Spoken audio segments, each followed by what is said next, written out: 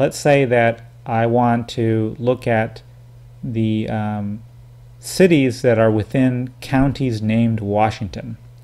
Very odd request, but actually there was a research study a while back looking at counties in the country that were named Washington and trying to trace back the reason they were named Washington. And obviously it ties back to General George Washington, our first president, and some of the implications of that connection and what it meant for the communities that chose to take that name.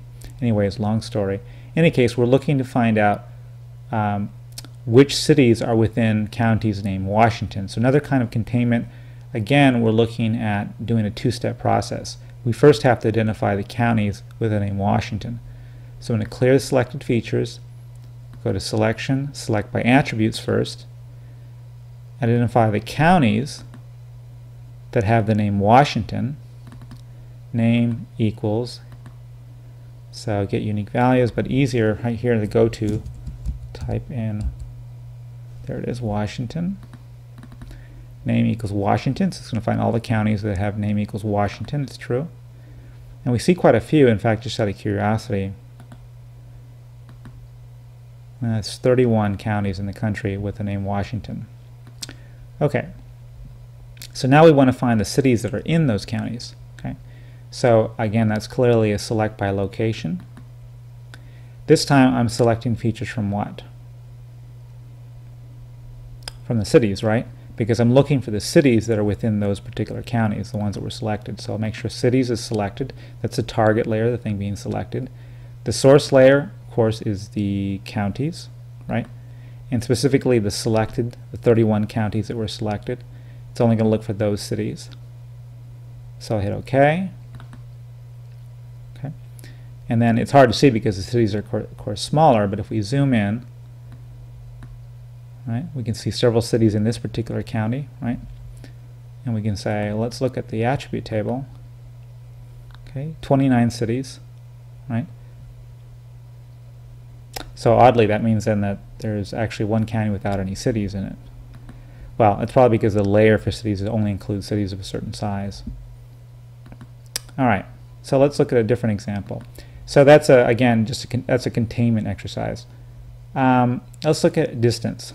So let's say that I'm doing a marketing survey and I'm interested in knowing which communities to reach out to. I'm doing some kind of big event in Denver, Colorado, and I want to reach out to communities that I think might have people that would be interested in coming out to that event.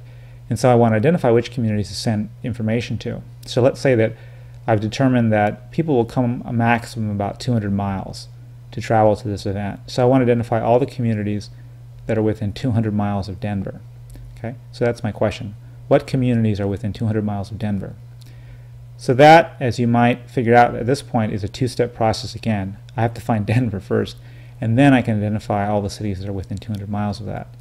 So first I'll select by attributes, and I'll look for cities, and I'm looking for Denver, name equals, and then looking for Denver. There it is. Now, just as a side note, I could have just typed in this SQL statement, name equals Denver, but the syntax, the way it's set up, is really, really important. And this is a simple one, right? Name, which is the name of the field, all caps. Notice it's got double quotes, equals, and then the word, the name Denver, not all caps, right? It's written like sentence style with a single apostrophe or single quote rather than double quotes. It's not complex, but if you leave out something in the wrong order, it won't work. So it's a lot easier to just double click when you're doing these simple SQL statements. Okay, so I choose Denver, there it is. So let's zoom in a little bit so we can get a better look at it. Okay, and so we see a cluster of cities around it, but we're going out 200 miles. Okay, so now we're ready to do the select by location to identify the cities that fall within a 200-mile radius of Denver. So this will be a select by location operation, right? Select by location. We're going to select features from cities, the ones that fall within 200 miles. But cities is also going to be our source layer too, because it contains the selected city, or Denver, that is a point from which we measure, right? Because we're going to create a radius around the selected city and identify the cities that fall within that radius. So we specify the distance that we're interested in, 200 miles, make sure the units are correct. And then we say OK. Okay, and very quickly, the cities that are within that radius of 200 miles of Denver are selected. We can look at the attribute table to identify which ones those are, and we see that 50 cities are selected, but keep in mind that one of these is Denver, so actually it's 49 cities that are within 200 miles of Denver. So there we go, pretty quickly. We can identify proximity using a select by location.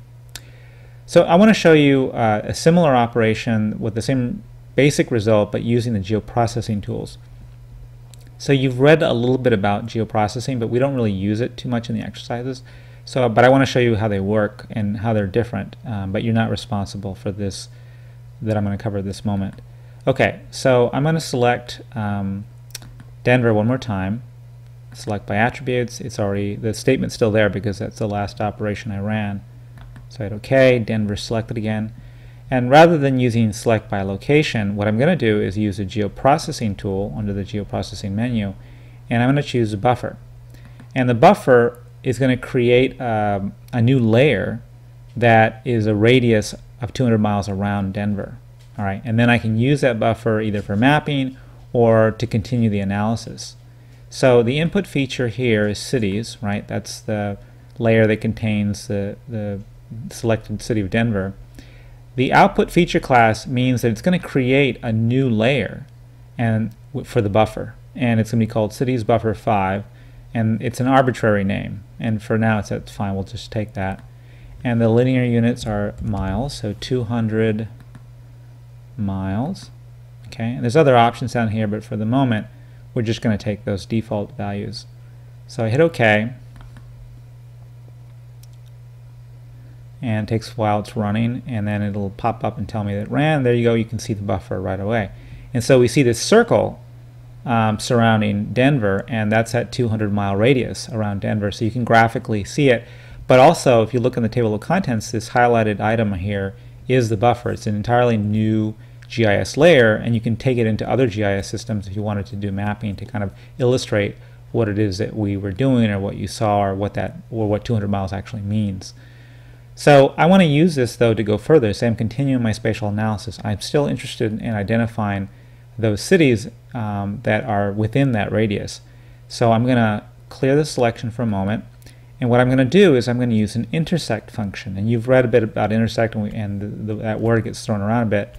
So under the geoprocessing tools, there is a tool called intersect, and what intersect does is is analogous to the AND Boolean operator, because what intersect is going to do is it's going to allow us to essentially say, where do we find cities and the buffer? Where do these two things intersect? Where do they overlap? Where do they occupy the same space? Right? That's essentially what we mean by intersect. Right? So the input features in this case are the cities and the buffer, because we're looking to see where these two layers overlap. What space do they share in common? Right? What features do they share in common? Again, because it's a geoprocessing operation, it's going to create a new GIS layer. And this one, again, in arbitrary name that appends the two, uses the word cities and intersect. There's other parameters, but for the moment we'll just take the default. So I hit OK. It'll run. You'll see it's running in the lower right corner. And I get a report. And if you look closely enough, you'll see there's a new point layer added called cities intersect 2. And let me change the symbology for the points here so you can kind of get the point, understand the difference. I'll just choose a bright green circle there. And so what you see are these are the cities that fall within that 200-mile radius around Denver.